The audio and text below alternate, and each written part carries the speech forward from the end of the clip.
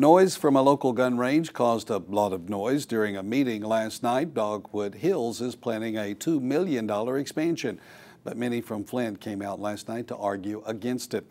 The gun range is near Toll Road 49. Those who live around the club complained about the noise.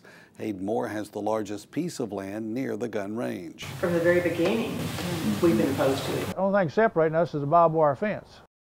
Moore says he and many others met with Dogwood Hills about a year and a half ago, asking the company to reduce the noise. Owner Eddie Fowler says his company has made necessary changes since that meeting, and now he wants this grant to make his business safer. Texas Parks and Wildlife says the grant comes with a 12-step approval process.